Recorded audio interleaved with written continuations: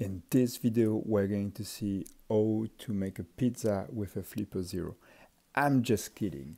We're going to see how to use like the barcode generator. So in the walkthrough video here, like I have like a yeast pizza with like a EN8 barcode.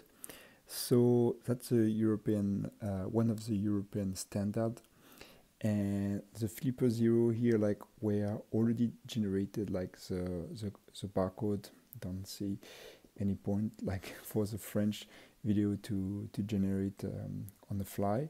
So on the other side, I also have an app to scan for like a barcode using like the camera, and I also have like a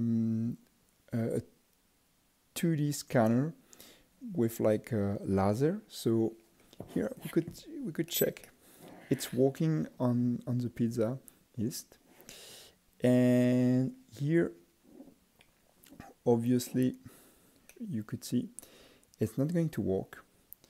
So I don't know if it's too small or like the screen you know, reflection or even colors.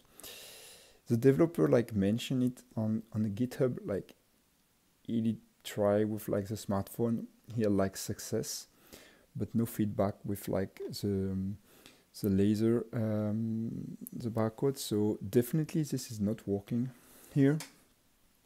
So that's maybe something useful for the future.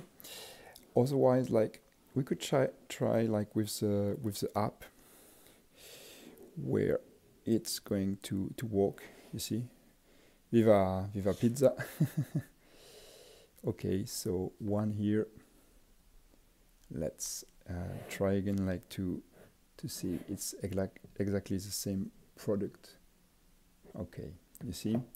So here, what to get from that app? So indeed, like you could edit your own barcode.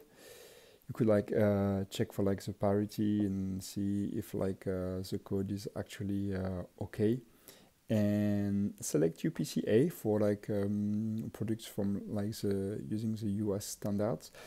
So as you're not going to like fully copy and being able to get result while you scan like your flipperzero screen, I think this app is quite useful, like to check for some barcode. Let's say if they are like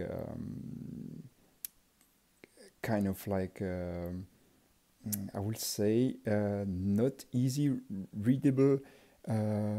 Somehow, you know, if the paper is like damaged or something where the barcode is, so you could generate a new one on a flipperzero and check like for the parity and see if anything is wrong.